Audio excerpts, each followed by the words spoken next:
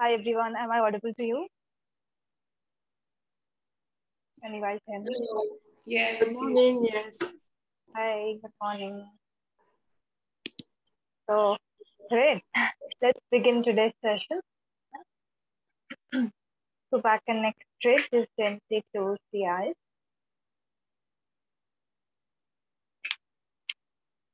And start observing breath.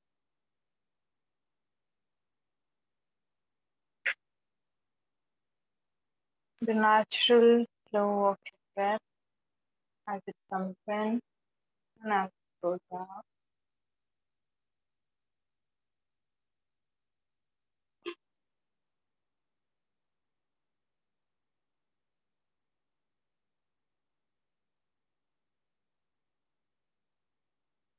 And just check your posture.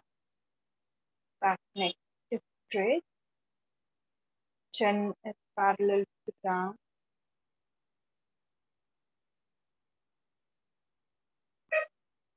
Entire body is relaxed.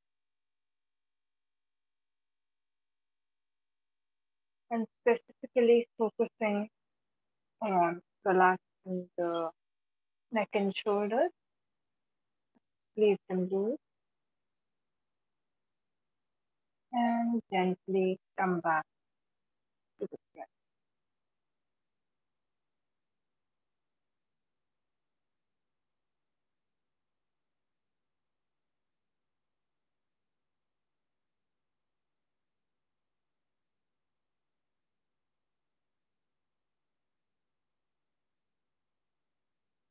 And once you feel ready, you can begin to deepen the breath, taking longer amount of time to inhale and to exhale.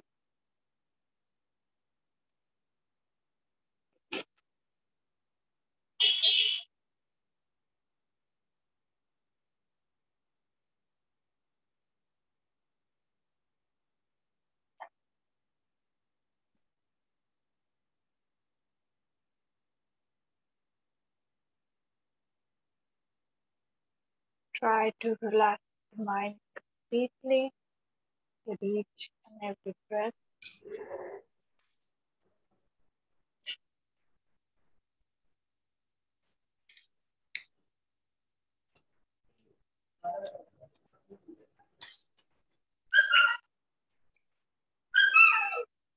And we'll begin the session by chanting Om 3 times, followed by 3 Shanti. Exhale completely and inhale for Om.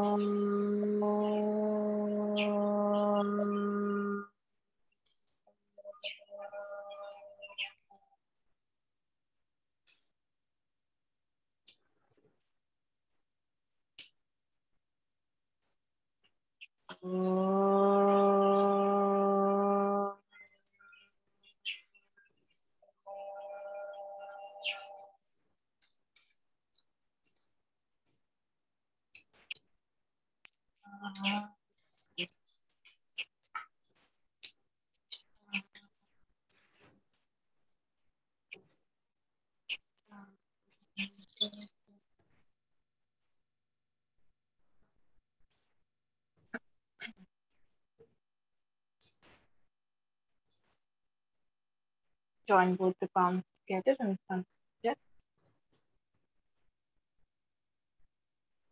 and rub both the palms together. Place them on the eyes and very slowly while blinking and looking at the palms, open up the eyes and back with a big, big smile. And namaste to everyone. So yesterday we were talking about the lifestyle of a yoga practitioner. So last point that was left in tomorrow's conversation, after that our topic will be completed, is व्यवहार or behavior.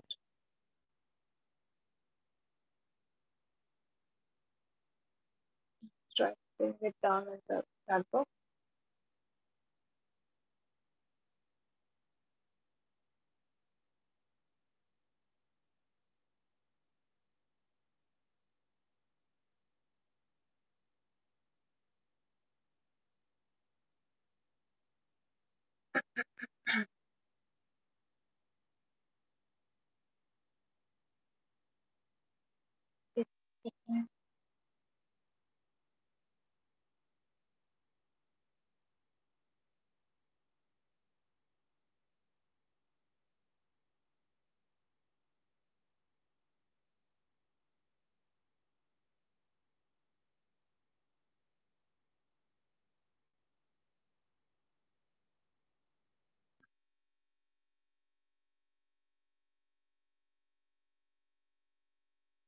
Behavior, व्यवहार, VYA,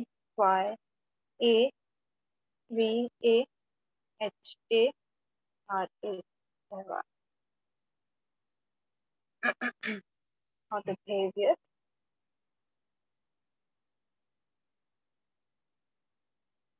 So this is our last point of discussion on this topic. So how your behavior should be in general, how you should be, how you should exist basically, is what is covered under the topic of व्यवहार or behavior. So over here, when we talk of the behavior, how our action should be, mostly Bhagavad Gita is discussed over here. Yamas and niyamas are of course a part of the way in which we behave, the conduct that we cover. But when we're talking of behavior, we're also talking of how each and every action should be. And the quality of the action has been mentioned in Bhagavad Gita or Gita, a famous text which is a part of Mahabharata. And over there, Krishna ji clearly mentions how the action should be. And we have discussed this before also when we were understanding the definition of yoga. The action should be perfect. Yes, so there is perfection in that action. And how is that perfection attained?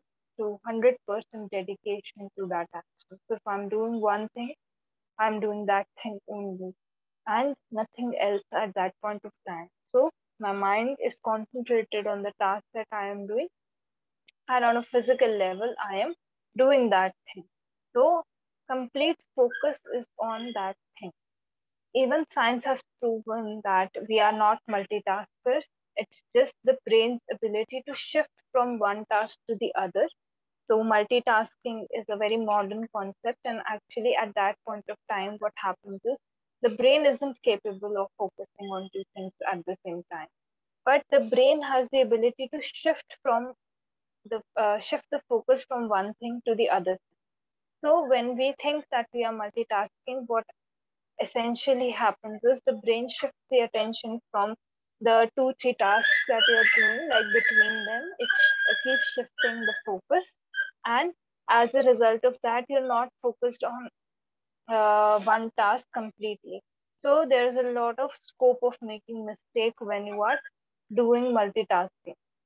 So even the brain is not capable of doing that. It's just the ability of the brain to jump, which makes us believe that we can do multiple things at the same time. But it is actually, even scientifically, like on a biological level, it is not possible for us to do many things at the same time.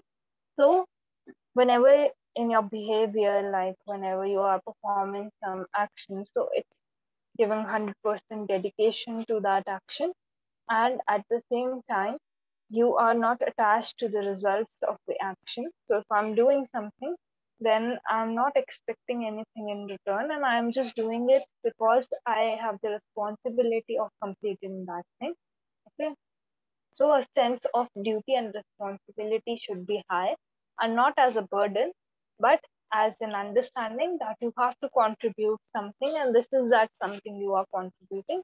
And when you are doing that, do it with a sense of detachment, because attachment will only lead you to go in a state where you are suffering a lot because of that. Okay. So, for example, let me take a very common example for this thing, attachment and detachment. So, suppose you go to some ashram and you serve over there. So over there, because there is no expectation, because you know that you're going for service, and you are very well aware that okay, this is happening, this is happening. You do your work in that manner. You function according to that system, and most people who serve have shown a lot of sense of happiness. Why? Because over there they're not expecting any like person to come up to them and like thank them, because they understand it's their responsibility to serve when they are voluntarily going for that service. And second of all, they're not ever equating their service with the return that they are getting. So they're not concerned about like if the salary will come at the end of the month, or if they will get paid or not. Because when one enters into the practice of seva, they are totally like surrendering themselves to whatever they are going to do, and there is no expectation of return. But same thing if it happens in the work environment where you are going to serve, maybe like we do extra hours of work sometimes. So at that point of time, whatever hours, whatever time you're putting into that thing, you expect something in return. Yeah, so if I'm putting in extra hours when I'm working, then I will expect that the employer will give me more salary, or give me per hour wage according to that thing, according to the extra hours that I've served. And for those extra hours, I'll also expect the rate to be higher, because now I was earlier I was expected to work for only 8 hours. Now I'm working 9 or 10 hours. So for those 2 hours, I will expect that if I'm putting in that amount of work, at least it is equivalent or more than what I generally earn. Yes. And if that money does not come in, then that thing will begin to trouble me, because when I'm put in that setup where I am earning, then I have this expectation attached consciously or subconsciously. The attachment, it comes within us that I should get how much I deserve. Yes, this thought really comes up when you are working somewhere, or when you are giving your services for a particular amount of money. So determining your own value, it's good, but sometimes what happens is that it keeps you stuck in the suffering. Yes. So suspending that attachment is very important, and it will only come as you go deeper into your meditation. Once again, I'm not saying that don't go out there and get your worth, but just be very careful how much you're attaching your own sense of self to the outcome or the income that you're getting out of that thing, because we directly equate it with our own sense of self or our own value when we come in the material world, or when we function in that world. We think that if I'm getting paid less, or if they're not valuing my work, that means that through payment only. So if I'm not getting paid as much, that means that I'm not, isn't quite the case. Whatever you add to anything that you do in life is totally up to you, and no amount of money, trust me, can ever compensate you enough. Because whenever someone works, they sacrifice their time with the family, with their children, with their loved ones to go and work. So nobody can ever pay you enough to compensate for that time that you are putting into that thing. So it's very important that we suspend the expectation, the attachment, so that it's easier for us only to exist in the world. Otherwise, we'll just be suffering. Our mind will be totally engaged in all of those things, like, and it increases a lot of suffering because there is so much attachment. So just try to be aware of these things when you are going ahead, like even like in your student life, in your career, all of these things tend to happen. So just relax, meditate, and uh, everything that is supposed to be there for you, just trust that it's going to be there for you. Okay, so never have this sense of lack within you, that you won't get what you are looking for. You will always find it. Yeah. So any doubts in any of the things that I have discussed in the previous two classes? We have covered like food, we have covered all of these topics, and today we have finally completed the concept of lifestyle of a yoga practitioner. So any doubts so far in anything? Okay, all good. Oh, great. So let's start today's topic. The main now we are entering into the main things that you'll be studying in depth. So first thing out of that is the Patanjali Yoga Sutra. Yeah,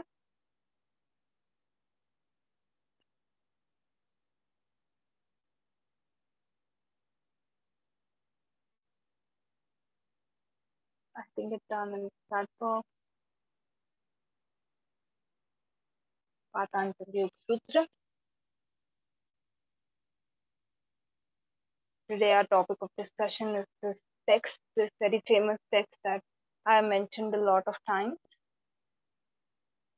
So the founder of the text is Maharishi Patanjali.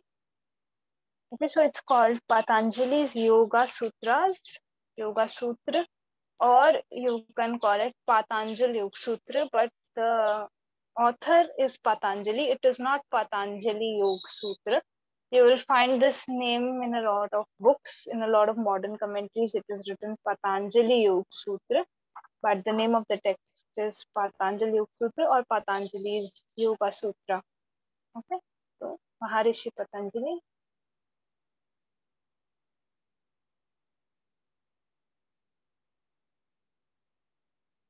He's the author.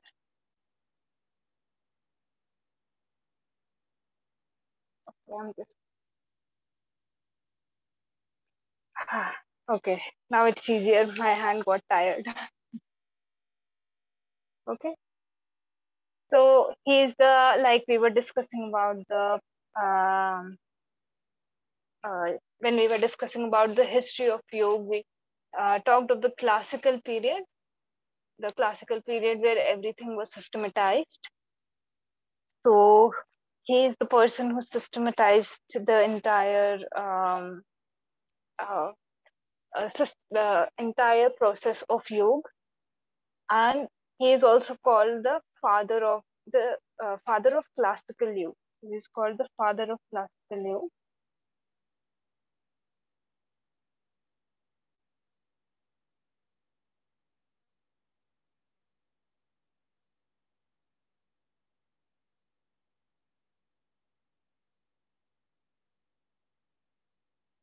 Okay.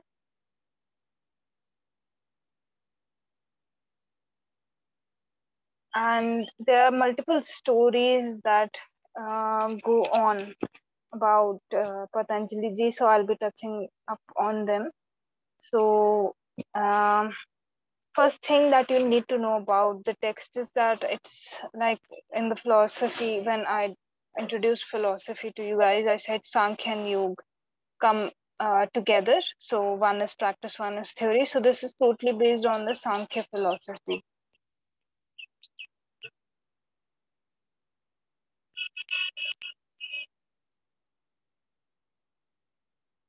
So it completely accepts a lot of things that Sankhya philosophy has said, but there are some changes once again when it comes to Sankhya philosophy. Some concepts like the concept of, like if you go into Sankhya philosophy, you will find that there are 25 elements, but in yoga philosophy there are 26 elements because Patanjali ji introduced the concept of God or Ishwar. So there are some minute differences between both the philosophies, However, they are very much in sync. So they directly accept certain things from each other. They're not questioning those things. They directly accept those things, and then they go ahead and give some more addition. Okay. So if you want to go ahead and read about Raj Yoga, it is one of the schools of yoga, then Patanjali Yoga Sutra is the one that you generally end up reading. Okay, so Raj Yoga, I will write this down. RAJA. Can you repeat what you just said? Which part did you miss? Just 30 seconds back, actually. Okay, I was just saying that there are a lot of things which have been stated in Sankhya philosophy, which are directly accepted by the Yoga philosophy. And same thing goes for Yoga philosophy, like certain things that are given in Yoga philosophy are directly accepted by Sankhya philosophy.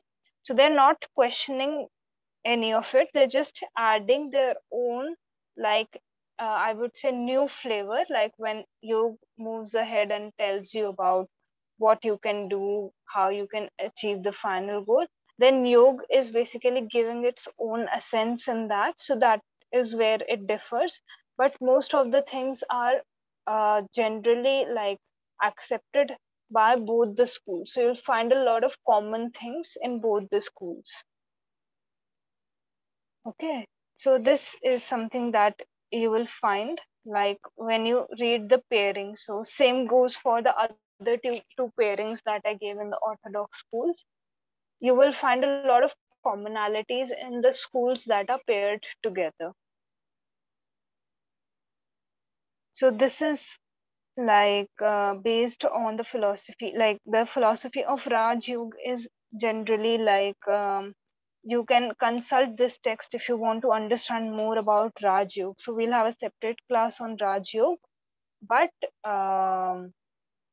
just for reference right now I'm mentioning, I will tell you all about Raj Yoga, what Raj Yoga says. I will discuss that school of yoga separately, but this is something you need to know, that this is the school that is mostly telling you about.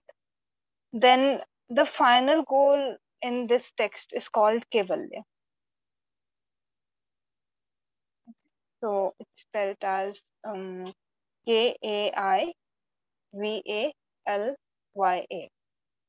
Kaivalya. This is the final goal. So Samadhi is not the final goal. There are different stages in Samadhi. And the final stage of Samadhi is called Kaivalya. So the final like point that you are looking for, Patanjali ji gave that point the name Kaivalya, which comes from the root word Keval. Okay, Keval. Okay, and Keval means isolation.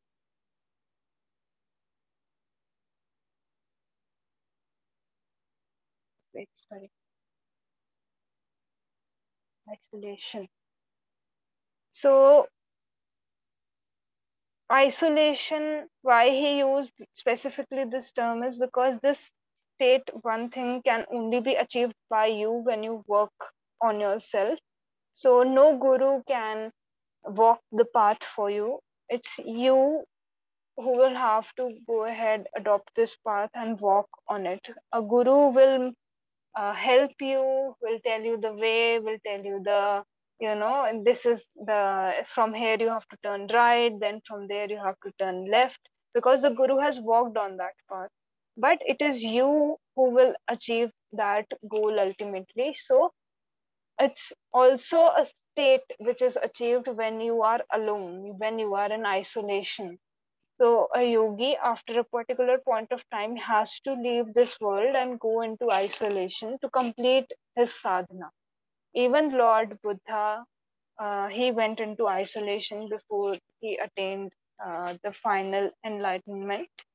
Earlier, he was meditating with a few of his friends, and That is when he realized nothing was helping him. He wasn't able to reach the final goal. And then what happened was he left everything. He understood that this is not going to help him.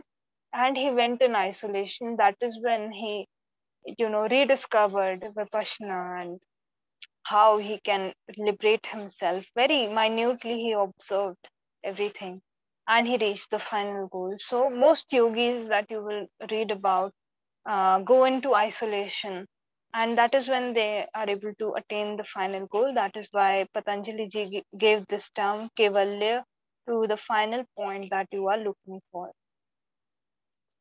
So, let's understand the text also a little bit. So, there are a total of 195 sutras. Okay. So, in a lot of books, when you pick those books up, you will see 196 sutras. This is only because from the original text, one sutra was broken down into two, and that is why separately the meaning was given as the interpretations went on. Then that was the form that was adopted, and interpretation was given according to that. But in the original text, there are 195 sutras, which has overall been divided into 4 chapters. So there are a total of 4 chapters. They are called padas.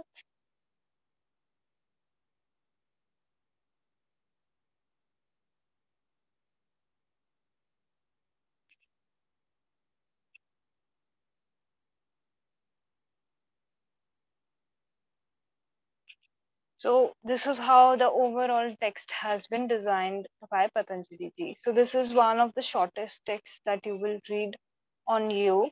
In just a matter of 195 sutras, he completed the entire process for anybody who wants to start with the practice of Raj Yoga and how they're going to reach their final goal.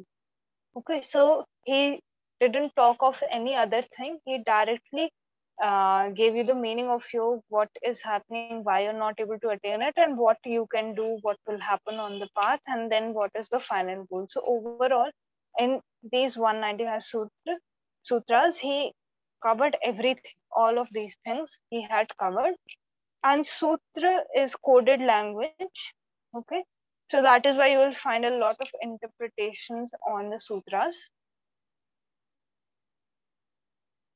because it was given by him in a coded language, and everyone has a different way of interpreting that thing. So multiple interpretations, and you will find a new meaning in each interpretation that you read. Some will resonate more with you, some will resonate less.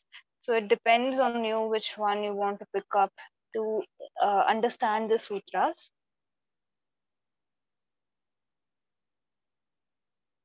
And one more reason why the name sutra has been used in this is because sutra means like, it's in a flow.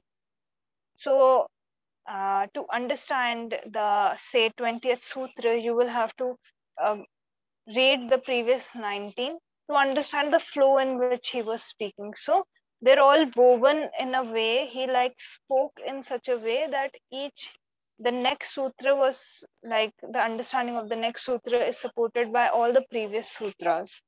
So um, you will have to go through the entire text to understand it completely, what he was trying to say, because the information was given in such a manner.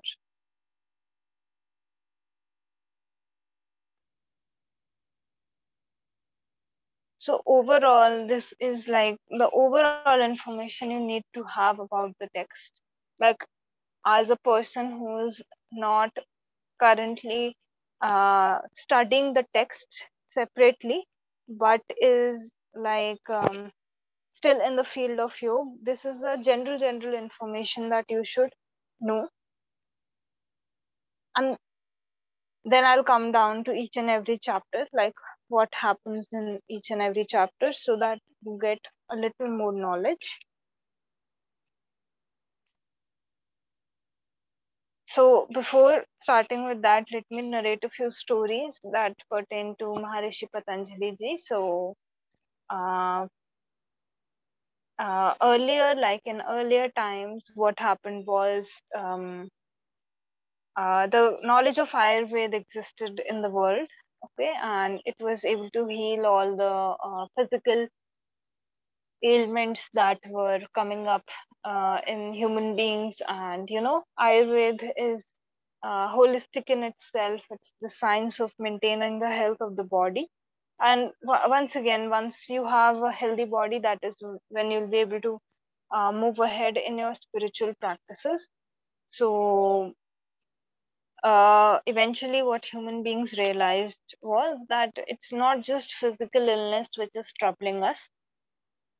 There are a lot of mental things, emotional, like issues that we face, and we need to find something which can cure all of this. So, a few of the rishis, they went to Lord Vishnu, who's a very famous god in Hinduism. So they went to Lord Vishnu, and they uh, asked him for some knowledge which would, uh, you know, um, cure humankind of all of these sufferings. So Lord Vishnu said, "Okay, I'm going to send my, Lord Vishnu. If you even Google him, you will see that he is resting on a snake which has 1,000 faces. So his name is Shesha.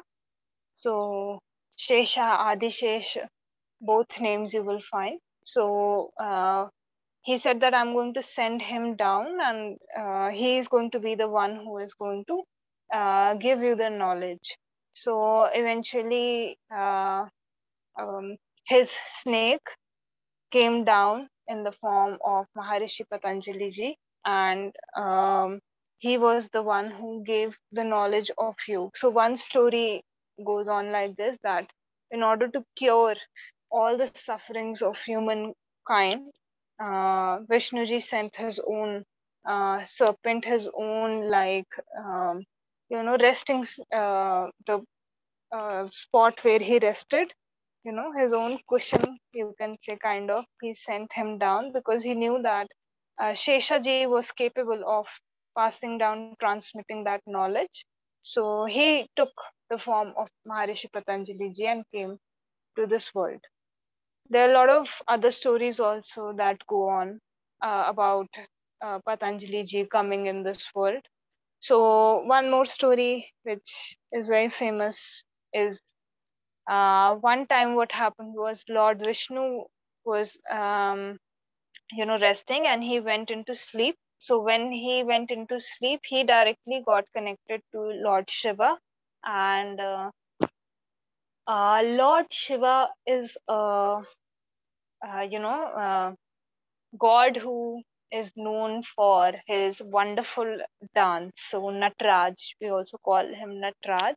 So when Lord Shiva, like when Vishnuji went into sleep, he saw Lord Shiva performing the tandav, the dance that he does, and he was instantly like captured by that dance, and he was instantly magnetically drawn to that a dance. And he went into a trance. So sometimes what happens is we see something and we go into a trance. So Vishnuji went into a trance, and because he went into that trance, his body became very heavy. Okay, so he was experiencing this energy which made his body very heavy. It made him vibrate at a frequency that the body became heavy, and it became so heavy that Sheshaji wasn't able to hold him. He was just about to give up. He was just like, now I cannot take this weight. It went on for a while. And suddenly, when Vishnuji woke up, like he got disconnected from that dance. When he woke up suddenly, his body became back to normal. It became light again.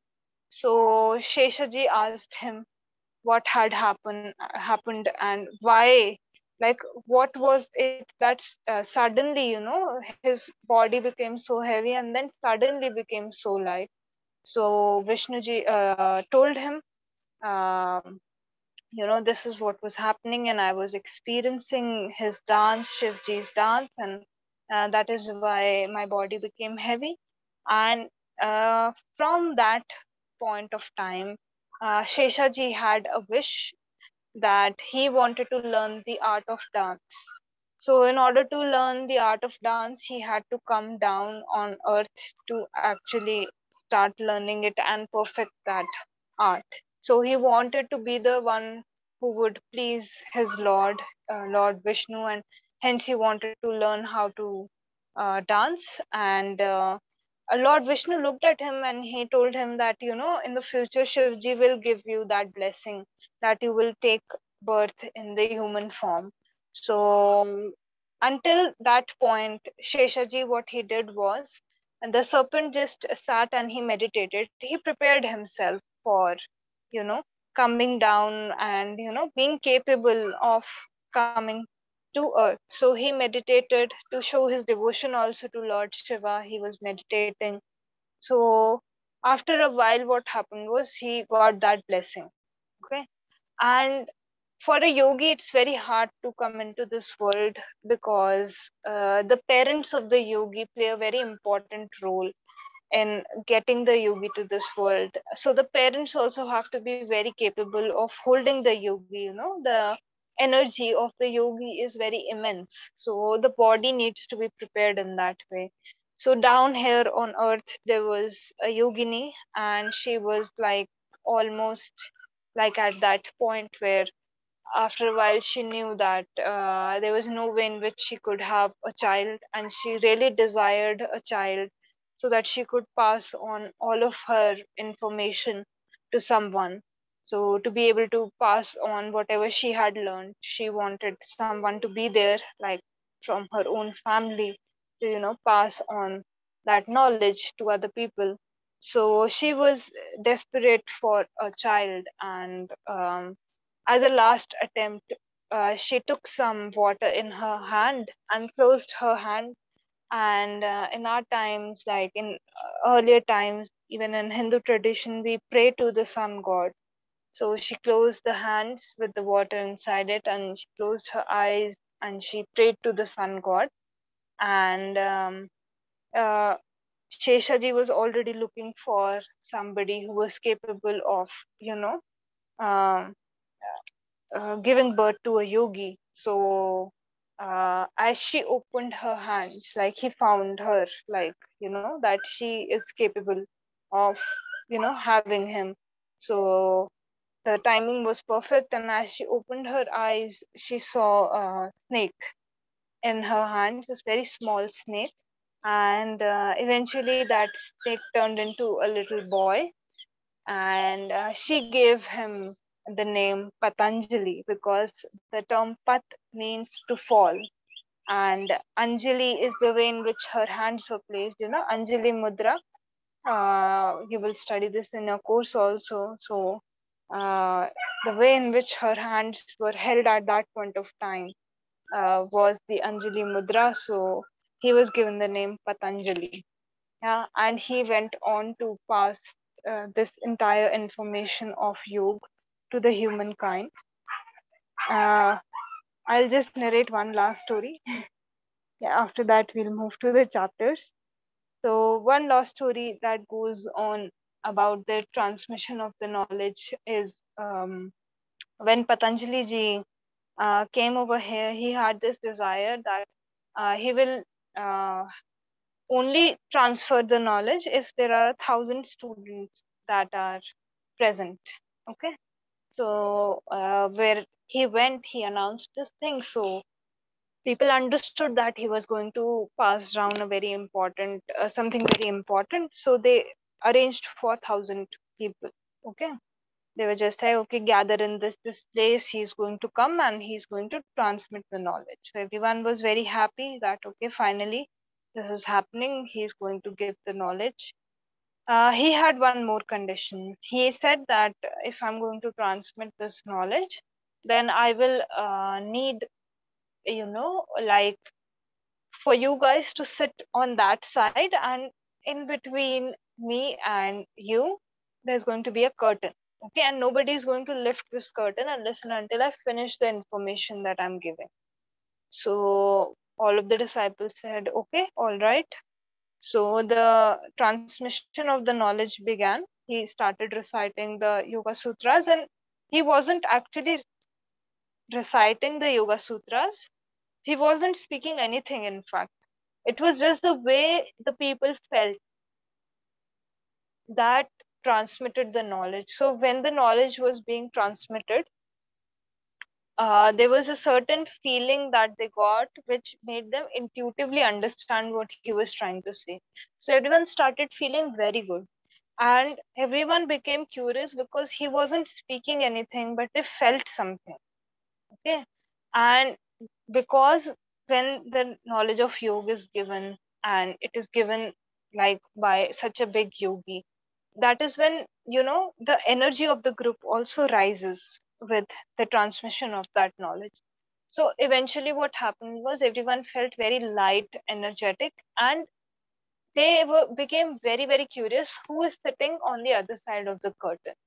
So this is very common with us also. If one person starts yawning, everyone will start yawning in the room. If one person feels a certain way, then all the other people around that person will start feeling that way. So energy transfers really quickly. So one person became curious, everyone became curious eventually. So what they did was like they went to that curtain, and before, like while all of this was happening, there was a little boy who had to go to the washroom. So he was just like, I cannot interrupt the guru, the master, so I'll just quietly go out and then I'll come back. Okay, it won't take very long. So while he stepped out, this entire thing was going on, and they lifted the curtain. Okay, so they had a lot of curiosity to see Patanjali ji. So they lifted the curtain, and as soon as they lifted the curtain up, everybody was burnt. Okay, so all the 999 people were now gone. Okay. And that is when, after like a few minutes, the little boy came back, and as he stepped in, he saw that everyone was like gone. And Patanjali ji was also very disappointed because he was transmitting such important knowledge. But now everybody he was giving the knowledge to was gone. So he had only one choice, that little child. But what happened was that the child had not taken permission to move out, to go out, and um, didn't take the guru's permission basically. So uh, eventually what happened was Patanjali ji gave him the entire knowledge because he understood that he had to pass down the knowledge. Okay. But he also gave the student a curse. He told the student that unless and until you are unable to pass down this knowledge to at least one capable student, you are not going to like get free. So you are going to remain on this earth until that point. Okay. So with the blessing came the curse. So he got all the knowledge of you, and he eventually he was living on a tree. So in Hindi we call this Rakshas. Yeah, in English I think we will call it a demon. So he lived on the tree, and when somebody crossed that tree, as people crossed that tree, he used to ask them one question. Okay, and when he asked them that question, if they answered, he would understand that they were capable of receiving that knowledge, and he would give them that knowledge. But in thousands of years, not even one person passed who could answer the question, whatever question he was asking. So he was stuck over there on that tree. And if someone wasn't able to answer that question, the thing was that because of his nature, he had to kill that person. So thousands of years he was on that tree, and so many people passed, and none of them were able to answer the question that he was asking. So he wasn't able to liberate himself. Okay. So eventually Patanjali ji saw this from above, and he only came as a student down again to earth.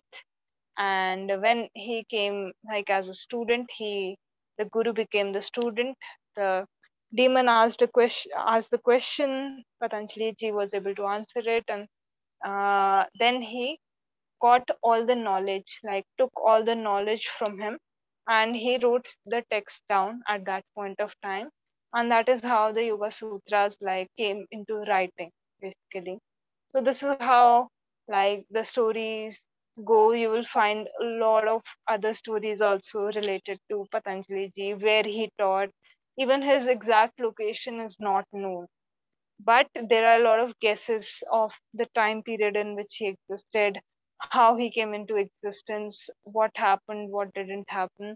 There are a lot of interesting stories. You guys can Google these things. You'll find many more stories, many more interesting stories. But these are a few that I generally tell in the classes because these are pretty fun, like to hear. So let me come back on track. Yeah. So four chapters. Let me give you the names of all the four chapters today, and tomorrow we will discuss um, what each chapter has. Okay. So the first chapter is called the Samadhi Path. This has 51 sutras.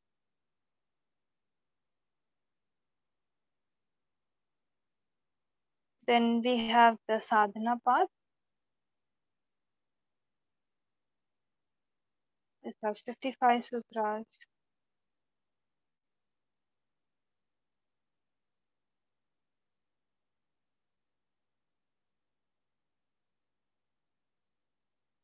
Then we have the Vibhuti Path.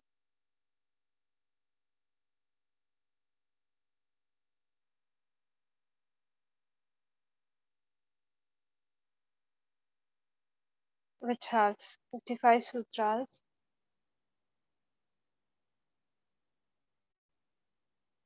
Then we have the Kaivalya Path.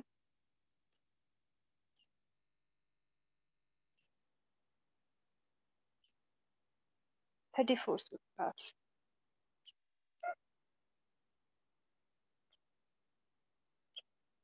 Okay, so I'll spell all of these out. Samadhi. Samadhi Path, first chapter. Second is Sadhana Path.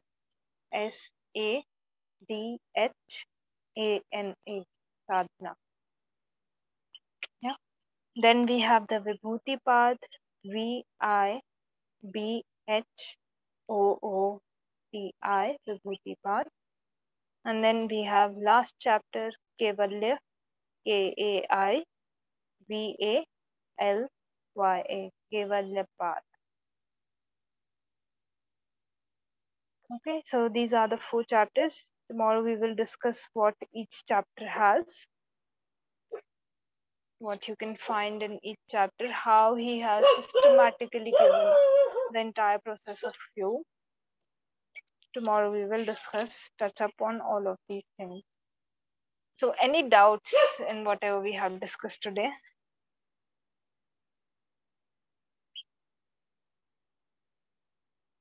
Okay, no doubt? No? Okay, great. So let's talk about the details tomorrow because today we won't be able to cover it. So let's end today's session then. Okay, back and neck straight. Just gently close the eyes.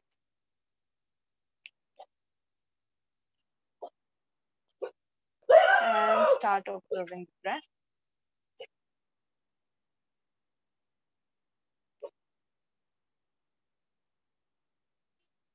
The natural flow of the breath.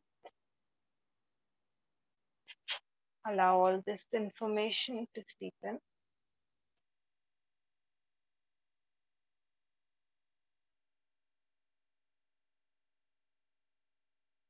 We'll chant Om one time, followed by three shantas. Exhale completely, and then inhale for Om.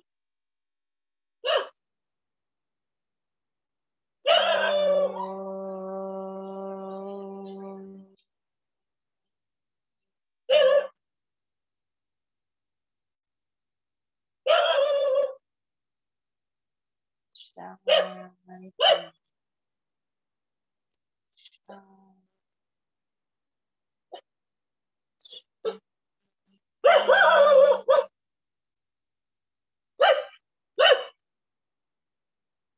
Just feel the vibration.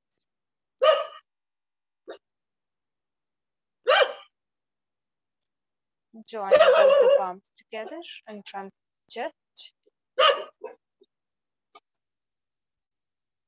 And bow down.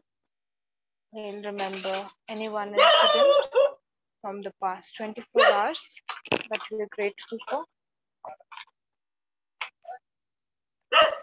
Say a mental thank you. And rub both the palms together. Place them over the eyes. Very slowly, while blinking and looking at the palms, open up your eyes. Come back with a smile. And namaste to everyone. I will see all of you for your pranayam class in the evening, 2 o'clock. And if you have any doubts, you can note them down. We will catch up on those tomorrow. Yeah. So see you all in the evening. Bye-bye. Thank you. Thank you. Bye.